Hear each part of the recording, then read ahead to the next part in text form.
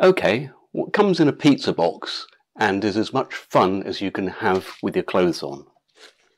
Ta-da! Yep, it's the UMX Ultrix. This little guy is absolutely incredible, as you will see, and this video is to explain how non-Spektrum transmitter users like myself can set up a Taranis using a 4-in-1 module to configure it. You'll notice that it is not sporting its original propellers, and at the end of this video you'll find out why. Before we move on, just a shout out to Jose up there in RC Madrid, who is the Horizon Hobby distributor in Spain, and I'll put a link to his website down below if you happen to be ordering in this part of the world. Moving on then.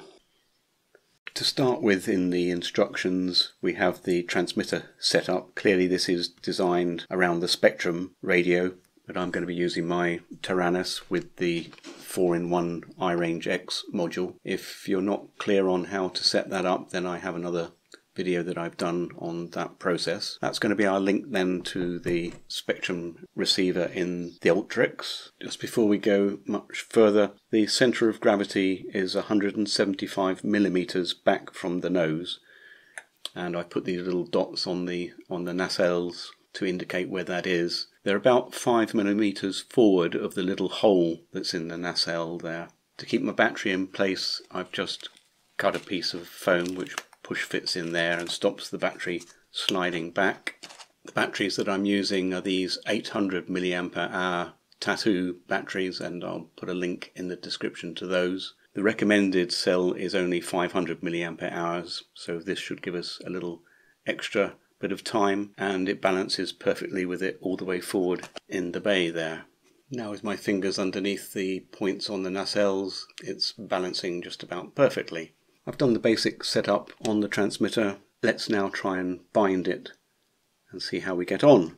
The binding procedure, again as described here, is directed at Spektrum users. I'm going to try the same procedure. So start with the transmitter off and connect the flight battery. We now have a rapidly blinking blue light. Transmitter throttle at 0.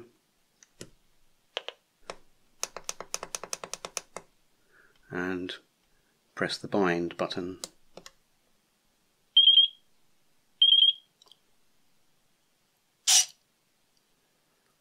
Okay, it looks like we're bound now.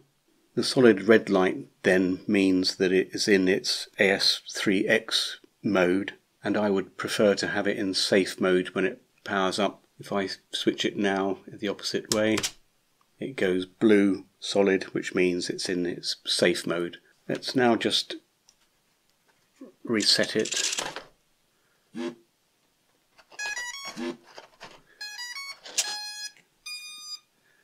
And so now it is in the safe mode, as you can see. And you can tell it's extremely sensitive. As I roll it, the elevon's correct, and in this mode you have only a little amount of control over the control surfaces, obviously to keep you safe. If we then flip it into AS3X mode, this is still with rates on, but rates at the medium level. So if I leave it there and then switch it into high, you can see that there's an additional amount of movement. Excellent. And finally throttle up. Almost ready to go now. There are some other things I need to set up on the transmitter, and I'll walk you through that in the next part. I've added all the bells and whistles I can think of to my Taranis now. Being a novice pilot, I'm very keen on the voice prompts, so there's plenty of those, so I don't have to look down at the screen and lose sight of my model. Throttle disabled. Safe mode. As you can hear, I've put a Throttle disabled. Throttle active. Throttle disabled. Control on the throttle there, and the different modes are announced as well. When it started up, you heard safe mode. AS3X mid. So the medium rates and AS3X. AS3X high. Safe mode. Also, for the safe mode, it doesn't announce it, but I've put it on an emergency switch here. Even if I'm in either of the ASX modes, I can just switch this and it'll flip it into safe momentarily and hopefully recover the model.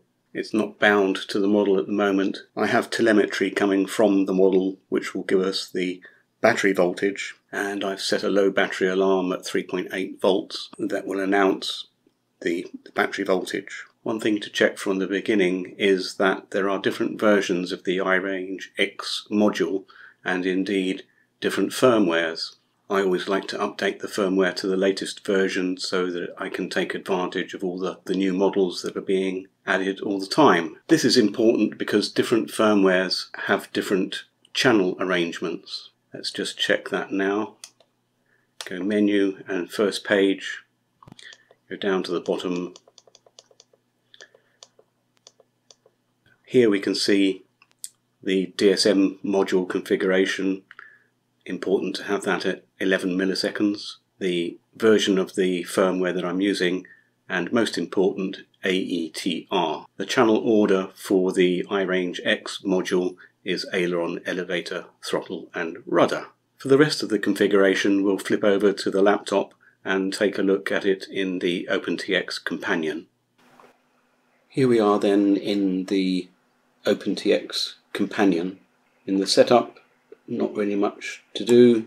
Give it a name, tell it that we're using the multiprotocol module in DSM mode with the 11 milliseconds, and the internal radio is off. In the flight modes, flight mode 0 is the safe mode, flight mode 1 is the AS3X medium range or mid range with switch SE in the mid position, and flight mode 2 with the SE switch down is the high rates. Inputs, the rates here are those recommended in the manual for both the rates and exponential. In the mixes then, remember the channel order that's defined by the multi-protocol module, so aileron, elevator, throttle and rudder. I've also got channel 5 here, which is the switch that controls the safe mode. Outputs, channel 1, which is aileron, is inverted. Channel 4, which is the rudder, is inverted. I also inverted switch 5 so that it starts up in safe mode. Logical switches then, we take the telemetry value from location A2 and we compare that against the low, which I've put in now at 3.3 volts. I had it set before at 3.8 and it was continually alarming. That was mainly due to the throttle activity and it was much too sensitive. I need to do some fine tuning on that and compare it against the low voltage indicator, which is the motors pulsing on the craft. I'll keep an eye on that. Special functions then, this is a whole ball of fun. On switch SG I play the value from the telemetry from the voltage received. That's just so that I can check it before the alarm goes off. It's also in the top of the display, but sometimes you can't look at the display, but you can flick this switch and it will tell you what the voltage is. Here are my overrides for the throttle, and it will play the throttle disabled and throttle active once SD is in the fully down position. As I mentioned, also I have an override on channel 5, and that's the switch SH, which is the momentary switch, and that will momentarily engage safe mode or panic mode if you like. The SE switch, as we saw, is the selection of safe mode or AS3X, and we've got the files here. Safe mode, AS3X mid, AS3X high. This special function here will play and repeat every 2 seconds the voltage once it goes below the 3.3 volts set. And finally, looking in the telemetry, the voltage source is, as we saw, A2. You can see that value in the top bar of the display next to the transmitter battery voltage. And that's all there is to it. Let's go fly. As you can no doubt hear, it's an awful lot windier than I would like to fly this little guy. He only weighs in at 77 grams, but they do say it can withstand the wind. So I'm just going to wait now for a lull The suggested launch mode in the manual is with the thumb over the top here, and give it a gentle toss. I think I can manage that. 4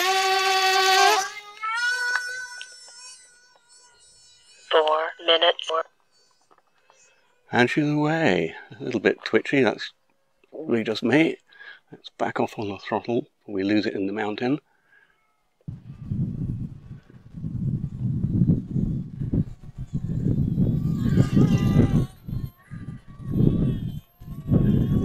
Now obviously the wind is buffeting it around somewhat, and we're still in the safe mode, so what could possibly go wrong?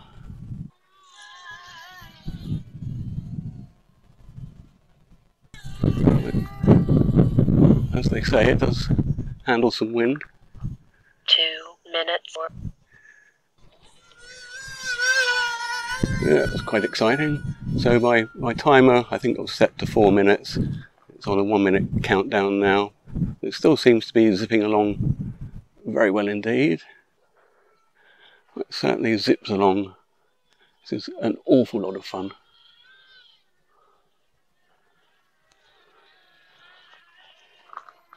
Lost her in the sun there for a moment.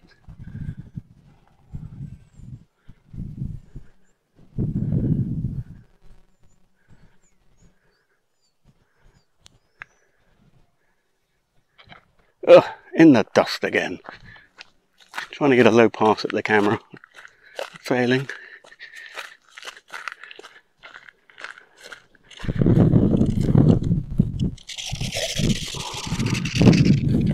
That was closer on the prop there, some dust. 3.8 volts indicated. Let's try again.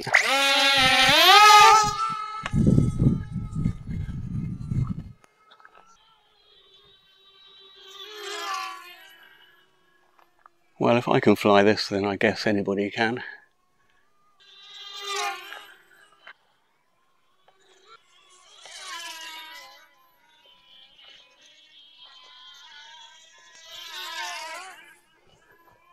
This is an awful lot of fun. I thoroughly recommend one.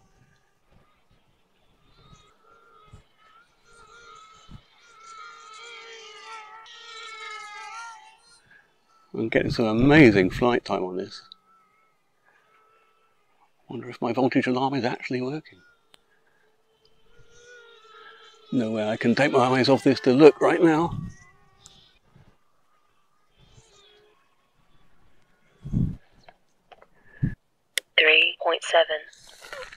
Still saying 3.7. Well, I think I'll call it a day on that battery.